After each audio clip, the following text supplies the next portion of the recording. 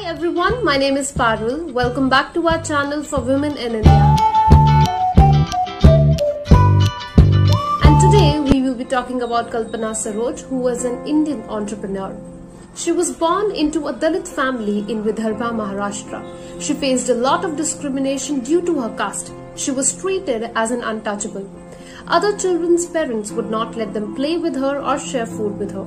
In school, she was made to sit away from other students. In class 7, she was forced to drop out of school and get married to a man 10 years older than her. She had to live in a slum with her new husband and his family of 12 to 15 members, all of whom lived under the same roof. As a new bride and a child bride, she was brutally abused physically and emotionally. They would overwork her, starve her, hit her, kick and punch her. When her father learnt of the abuse she was being subjected to in her marital home, he brought her back to her home. But this was not the ending of her suffering. When she came back to her home, she was shamed for leaving her marital home and coming back. She could not find jobs as she did not meet educational requirements, having dropped out in class 7. She could not go back to school as she could not leave the house without being humiliated for leaving her marital home and coming back. She picked up tailoring and started to make a living by sewing blouses. She attempted suicide by drinking poison but survived.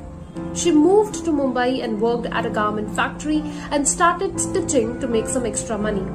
This was the first time she saw a ₹100 note. Her father lost his job and she was the only one supporting a family of 7. Her youngest sister fell ill and Kalpana started working 16 hours a day to pay for her treatments. Unfortunately, this was not enough and her sister passed away just at 17. She obtained a loan through a government scheme and used the money to start a small furniture business, all while practicing tailoring. She acquired some land through great difficulty and found an investor with whom she set up a business. She also started an NGO now called Kalpana Saroj Foundation to spread information about loans for people who come from backward classes so that they could also use it to start businesses like her.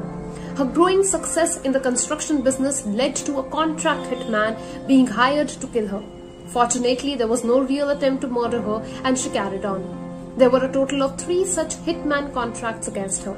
In 2000, she was approached to revive Kamani Tubes, a company that was in great debt and about to enter liquidation. For 6 years, she toiled in the process of getting the company back on its feet, and in 2006, she became the chairman. She cleared all the debts and liabilities within a year. She is now the CEO of Kamani Tubes, which has a turnover of ₹11.2 crore annually. She is a recipient of prestigious Padma Shri Award for Trade and Industry. She has been appointed to the board of directors by Bharati Mahila Bank by the Government of India, even though she has no background in banking. She has represented India internationally at various conferences such as International Dalit Conference, World Peace Conference, etc. She often goes back to her village in Akola to invest there to create jobs for other youngsters so that they can too come up as she did. Her success story is a testimony to her words, "Ivy League degrees and fancy MBAs are not what makes an entrepreneur. Grit, determination, and a superhuman ability to have faith in yourself does." And that's it for today, guys. If you liked the video and if you found it informational, please do like, share and subscribe to our channel. Thank you so much for watching the video.